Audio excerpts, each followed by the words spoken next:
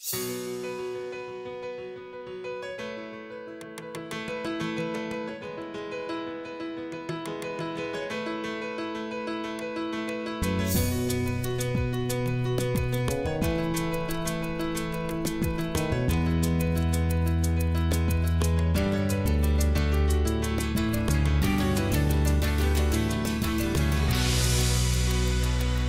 had finished graduate school, and I had one of my partners was a guy named Martin Sweeney, who was here trading, and I was enamored with futures and options. I thought it was just one of the best ways to invest, and there's only a couple places you go. You go to London, you can go to New York, you go to Chicago. I'd been to London, I'd been to New York, and I didn't like either one of them as much as I liked Chicago. So my friend was here, and he said, look, I don't know what you think of Chicago the weekend you spent here, but you should go down to the trading floor. I think this is really up your alley, and they have these visitor galleries that you can observe the opening and you can observe the trading floor. Well, the first trading floor I came to was the Board of Trade here, and the opening bell went off, and I got goose pimples. I was like, oh my God, this is awesome. I got to figure out a way to do this. Next day, I went and watched the CBOE open, and I watched all this flurry of activity, and I was like, man, I got to make myself a part of this. And then I went to the CME, and I observed the big S&P pit, and all the different colors, and all the different people, and all the different activity, and quite frankly, just the action. I was like, whoa, I got to give this a shot. So I started walking around and hanging around the CBOE and looking for a job, and I was told to go and see this nice gentleman by the name of Mike Juniman at Timber Hill. And I went and saw Mike, and we hit it off really well. He introduced me to a guy named David Downey, who's now at the One Chicago, and I said, look, I really want to try this. I think I could do well at it, and I'm told that you guys might have some opportunities. Well, a couple days go by, Mike Juniman calls me on the phone, and he says, hey, look, are you still willing to come out here? I said, yeah. He goes, well, I'll have a job for you. I said, great. What is it? He goes, well, everybody here has to start off as a trade checker. I was like, okay. I said, well, what's the process? He goes, you become a trade checker, and then if you pass our training program, we'll put you in and have you take the CBOE options test, and then if you earn your badge, we'll put you in a trading pit. I was like, I can do this, So lo and behold, I really didn't know what I was getting into. So I start coming down, and Mike says, when do you want to start? I said, I can start Monday. He goes, no, we'll give you a little more time than that, because I had just finished graduate school. I came to Chicago with a Marine Corps sea bag over my shoulder and a cardboard box on the other hand, getting off at the train station over here and walking out and looking at all the buildings and going, man, I can do this. This is going to be it for me, right? So I show up for work on Monday morning, go me through the training program, get hazed a little bit by everybody on the floor and the pits where I was clerking. And then it came to my turn to be a trade checker. And I don't know if anybody remembers that process. You had to show up for work at 5 o'clock in the morning. And then you get into work, and it's my first winter in Chicago. And I grew up in Buffalo, New York, and we saw winter, but the winters in Chicago were cold, right? So I go through my first week, guys training me and all, et cetera, and then the next week I have to do it myself. Well, by now it's below zero out, the wind's howling, standing on that train platform. It was miserable. And I get into the office, and you got to pull up this screen. It's the OCC screen for out trades, and it's this green screen, right? By the end of the week, I'm frustrated. I'm like, I let loose this string of expletives at the screen, and all of a sudden I hear this voice out of the back.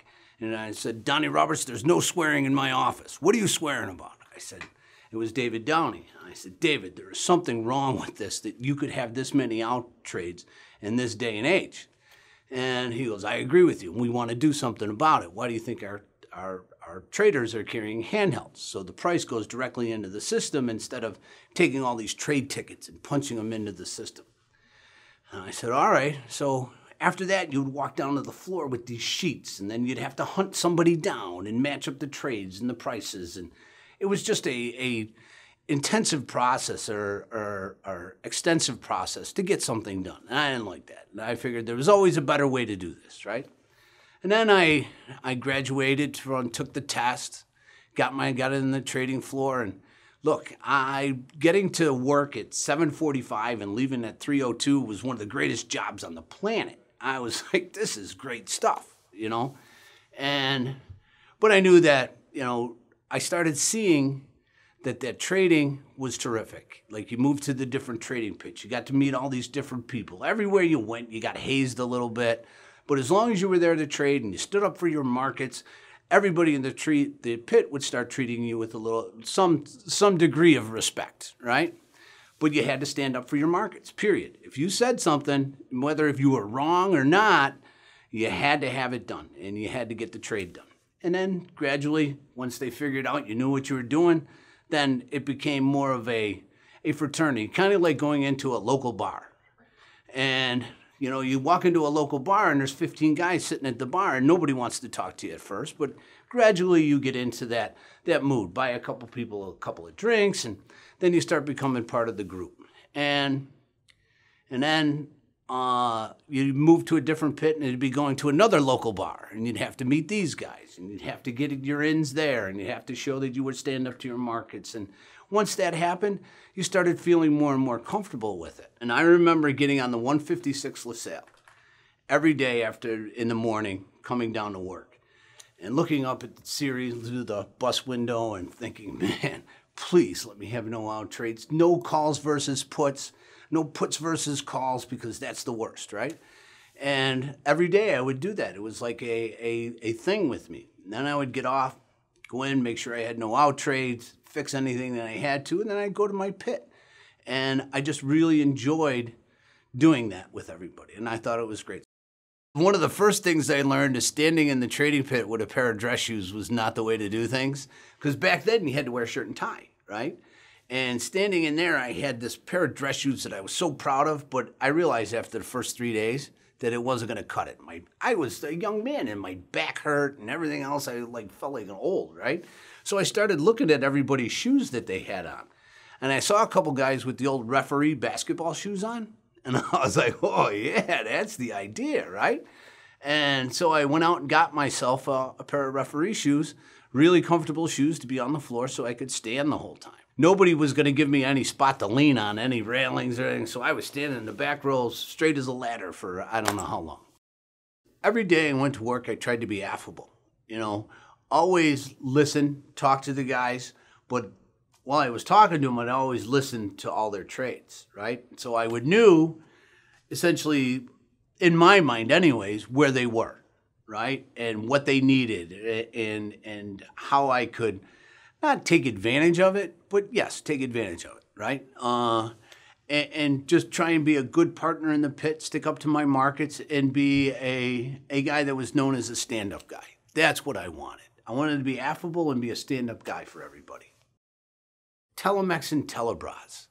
I go into this trading pit, and it'll go back to my referee shoes. Telemex and Telebras it's very similar to the breakup of AT&T.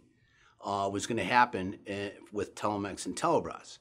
And, you know, we all knew it was coming. Everybody's jockeying for position, getting ready for the trades, but all of a sudden, the announcement comes out. And I'm telling you, I just got goose pimples thinking about it. The opening bell, from that moment, from the time that opening bell, the brokers were lined up behind the pit.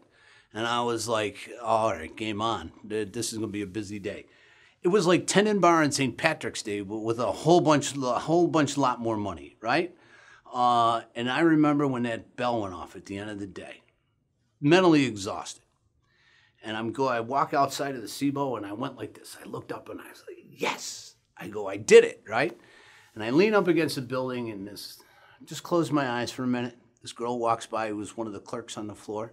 She goes, Donnie, are you okay? I just looked at her and smiled and winked, and I said, I'll buy you a beer in about an hour over at Cactus. I go, it was a great day. And I go back to the office, and I didn't realize it. And I had a pair of brown shoes on, or a pair of my referee shoes, black shoes, and a pair of light tan socks and a pair of brown pants. And I went like this. And I looked down, and the shoes I bought were cheap. So I had sweated in them, and there was a line of sweat from the dye on the shoe, on my socks. And I was like, I'm going to keep these for the rest of my life.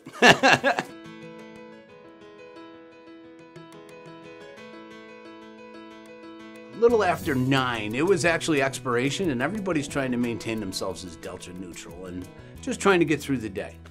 Well, of course, I have to have a 30-lot out trade, calls versus puts.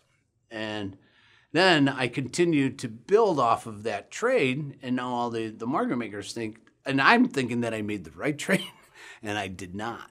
And so it kind of ballooned after that, and then at about 2 o'clock in the afternoon, I realized that I had made a couple of boo-boos, right? So I was scrambling to try and fix them before the bell, and I couldn't do it, right? And I did my best, but I still had tripped over my tongue and my feet so much earlier in the day that it was just so hard to try and get back to even, and I just couldn't do it, and I just had to go on and face the music. But I was okay with that, right? If it was easy, everybody would do it, and it wasn't easy. You could bet on anything in the world on the trading floor, right? What time the sun came up, if somebody could drink a gallon of milk within an hour, how many cheeseburgers somebody could eat.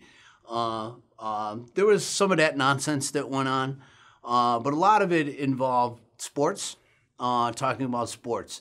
Everybody used to love when the NCAA tournament came because, I mean, they were making markets on basketball games as much as they were in the trading pit, and that was great stuff, and that developed a great camaraderie. Mike Juniman, I will admire him for the rest of my life. I love the way he would take his time to talk to me about my trading day. I would love to hear him banter back and forth about options and just have these long discussions over some beers at the OTB parlor over here on Jackson, and you know, just enjoyed those conversations and how he would like tell me that the world's going to change a little bit here, and you know, you should probably think to catch that wave. And you know, and then of course Tom Sosnoff and Scott Sheridan. I remember being in the CBOE and pitching electronic trading and to the different trading firms, and eventually having a conversation with Tom because he wanted to start Thinkorswim, and I truly admired it.